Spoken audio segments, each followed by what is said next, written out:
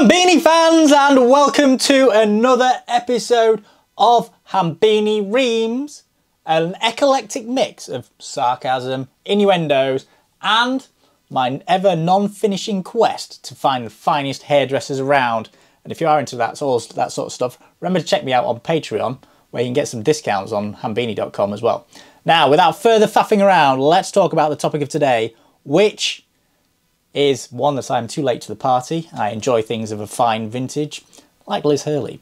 Anyway, today we have a classified hub, everything GCN and the usual shields didn't tell you, by Hambini, aged 5. Let us check to see if that pen is working. Oh, I think they're going to be on the end of a reaming today. Right, let's start off with the disclaimer. So the usual one, which is I've lifted these pictures from various places. If you want some credit, then use the box below or send me an email and I'll give you the credit. The other thing is I did ask Classified if I could have a sample hub for review. They probably thought that I would take it apart and decided to ignore me, but that's their loss. Here's an overview of Classified's website. This is the Classified website, and if you're not familiar with what all this is about, normally on bikes of modern contemporary bikes, you usually have two chain rings, so the things that your pedals, crank axles are attached to. This does away with that and puts that gearing inside the back hub. So you've only got one chain ring and multiple sprockets and then a transfer box in between. I will explain how that works in a minute. This is all the funding they've got. So they've got some fairly high profile people that are into Classified stuff. And they are, here below. Anna van der Breggen, Marcel Kittel, Tom Boonen and Andre Greipel. He lives near Cologne, I believe. Anyway, this is where they've been featured and their stuff is now, fully available. I've seen it in some bike shops. So when you get the kit, what you get is all of this stuff. Now for starters, it's about 900 quid. There's a control unit, which is this one. I think this is the transmitter, could be wrong. And then you've got the Powershift hub and the hub. So this bit attaches to the spokes, this bit attaches to the cassette and this bit. And this is your through axle here. And this bit we will come on to in a minute. So the mechanics of how this works. This is what is known as an epicyclic gear train, and I've taken this picture from wherever it is. Normally the chain would come along here, you wrap around and then go off back to where it is.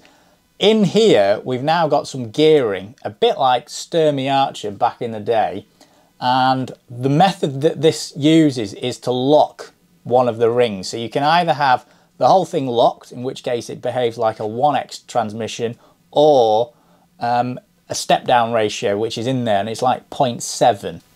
This is your basic epicyclic transmission, and they're the four combinations of what's going on. Just to talk you through the parts, first of all, this red thing on the outside is called the outer ring. The orange thing on the inside, in which case, in picture number 1, this is rotating clockwise, is called the inner ring, or inner gear. And then you've got also, some people call them sun and planet gears, but you can see why, because the sun is the orange gear and then the blue are the planets. The power can be taken off in 3 places. You can either take the power off the red ring, off the green thing which links all the planetary gears up, and that is called the cage, or the inner ring, the sun gear. There are 4 combinations of power, takeoff. If we're to talk about number 4 first, number 4 is where the whole thing is locked, and that would behave like what you've got now. So a big ring locks up the rear hub and you've got that. Number 3, this gear system doesn't have, but it's on here just for clarity. It's not this setup, because if you look at number 3, the red gear is rotating counterclockwise and the sun gear is rotating clockwise, so they're opposites. You'd be going backwards, so it's not that. That leaves us with 1 and 2. Now I should stress, I think that in the low gear on the Classified hub, the center is locked. Power is taken off the planetary gear, so off the green cage. I don't think it's number 1. The reason is because the sun gear is rotating. So that's what I think. So we've got number 2 and number 4. Again, I could be wrong. but you know, that's by the by. Now if you do look at number 2, the outer gear, which let's say is your normal 1X transmission, is stepped down towards the green, so the green is not travelling anywhere near as fast as the red, and that's your 0.7. Just want to highlight a few things that probably a lot of people haven't mentioned. If you, this does not seem to be able to fit anything with a QR quick release type hub, partly because the transmitter and I guess the electronics are housed in the through axle. The other thing is, and I've highlighted it in orange here, is some frames require a counter torque or counter torque adapter to be screwed onto it, and that actually goes onto the back of your brake mount. So that could end up making the brake mount a bit of a fiddle to install. You might not even have clearance for it, depending on what you've got. And this is a schematic of what you've got. So the transmission module is, in this case, on the bar end. So where the plug goes, I think that's a bit of an awkward place to put it. I think that will be one of the drawbacks. You need to have the integration into the handlebars. And the transmitter, the transmitter and receiver, which does ANC plus and Bluetooth, is in the end of the through axle. Right, as far as manufacturing goes, these teeth look to be, I think, bronze. Could be brass. It's difficult to tell just in case of the picture, the contrast and the saturation, all that crap. I don't think they are on bearings, so I think they're on pins, which are those things there. I mean, this is quite a complicated setup. Whoever's designed this, you really got to take your hat off to them to integrate all of that into such a small space. But I think this thing here is the ratchet, so the free hub is in there. Again, this is all speculation because I haven't got one. The housing looks like it's got straight pull spokes. Whether you can get different ones or not, I mean, they have got some wheel vendors on board, but not many. I think that'll probably be 7075 or something along those lines, anodized. You've got the splines for the disc brake rotor there. This is the power hub, let's say. So this bit attaches to your wheel, and this bit's the cassette, which actually goes on there, and this drives through. So the speed reduction, I think, is in there somewhere. I think it's the speed reduction's there. This is an exploded view. I took this from the classified website. I had to put it through Photoshop to actually be able to see anything. It was so dark. It's a fairly standard setup. So you've got the lock ring there, and then it screws the cassette on there. That cassette is custom, and I'll talk you through that in a minute. I think the drive from the cassette is actually on these slots here. That slides through, and then the drive from that assembly to the wheel hub, let's say, is through these splines here. Okay, and this bit here, I think, is where the counter torque is. Now the counter torque, I think, is required there because the sun gear, i.e. the very inner gear on that previous animation, was the one that was locked, so you need that because otherwise it won't work. Now some frames apparently have that built in, but don't know. You'll have to go and check for yourself. This is the cassette. Now this could be one of the downfalls of classified, because this is not a cheap thing to make. This looks to be one piece, and it's always been scalloped and machined fairly elaborately. Now the thing I found in the past is when I've used anything other than a Shimano cassette with a Shimano chain, the shifting's garbage. I did watch Trace Velo's video where he got a no-name brand from AliExpress and tried the same thing, and he noticed the same thing as well. The shifting was crap. How that pans out on here, I don't know. I don't know if they've licensed the Hyperglide patents, I doubt it, or if they've just gone for a free-for-all. But yeah, I mean, the complexity of that is fairly complicated. I know SRAM do one as well, but that can't be cheap. I think the drive goes through here somewhere. Yeah, not so straightforward. Right, this is the bit, the money slide really. This is a schematic of a 2X drivetrain. So on a 2X drivetrain, you've got, let's say you're in the big ring, you pedal here, power goes through the big ring, through the chain, through the rear cassette, and then through to your wheels. That has an efficiency of around about 97%. Now, if you're in the small ring, you've got the same thing. So pedal, small ring, chain, rear cassette, wheel drive. When you've got the classified hub, there's a bit of a difference. So in the big ring, and let's say you're in the locked position on the classified hub, you've got, again, pedaling, big ring, chain, 97% efficient. And there's your drive to the wheels. Now, when you go and, click the button and you suddenly drop down to 0.7 of your gear ratio, then this bit is disengaged. And now you've got this, which is the G2.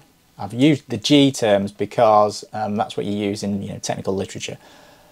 You've now lost another, you've got 96% efficiency through there, and then the wheel drive goes through there. Now, if you do the maths on that, so the classified hub is 97 times 96%. It gives you 93.1 to 97%, the 93.1 is when you've got both bits engaged. So you're on the big ring and then you drop your ratio down. That 97% is basically locked.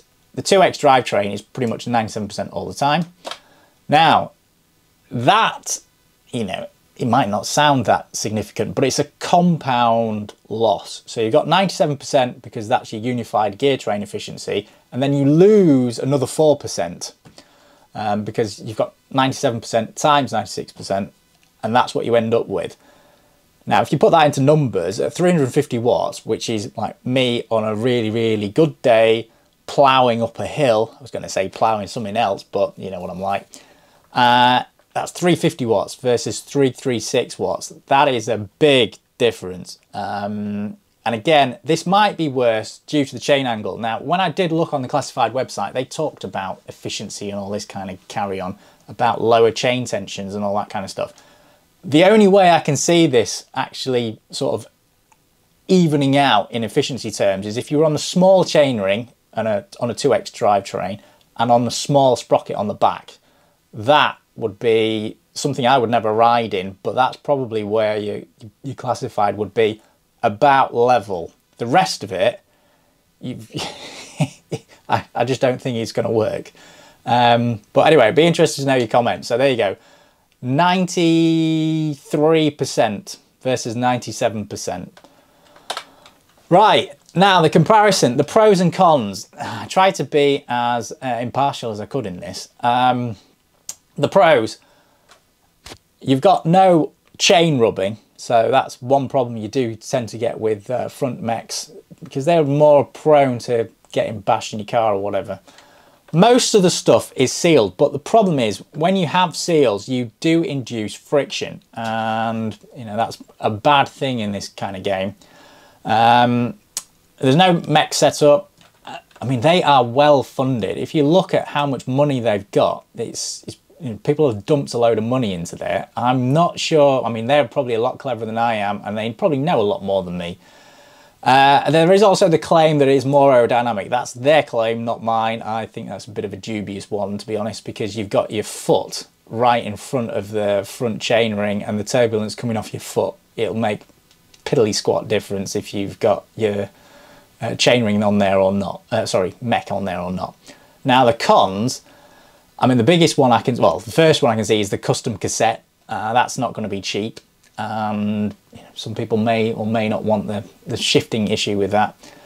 It is without doubt heavier and more complicated. You've got all those gears in there. There's 6 planetary gears, which each have manufacturing tolerances and stuff like that.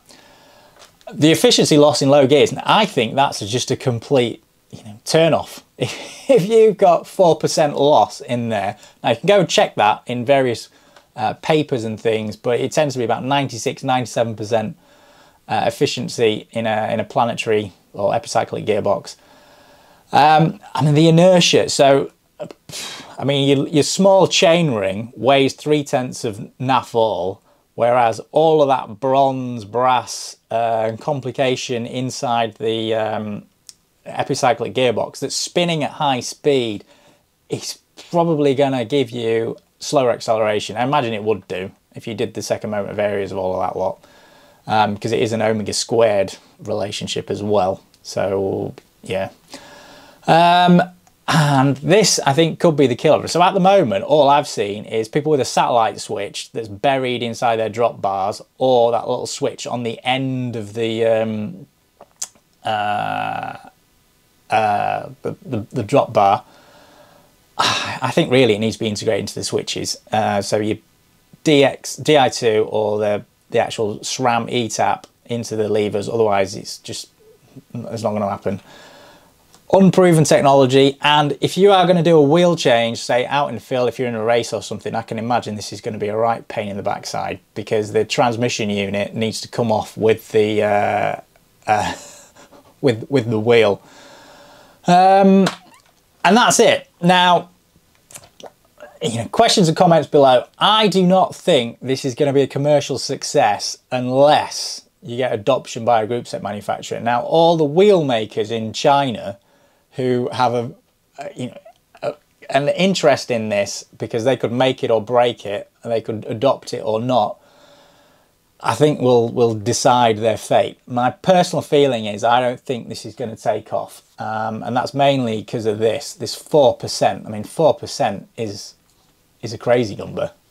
4% is a lot. Now, they could argue about chain tension, this, that, and the other. I think it's a difficult argument to actually prove. I mean, all they've got on their website is statements. There's no real proof of it, and there's no independent literature. Whereas there's plenty of papers that say an epicyclic gearbox is 97% efficient, 96% efficient, something along those lines. That is it. If you did enjoy that presentation, remember to smash that like button. If you didn't, go screw yourself. And as always, keep banging your hairdresser.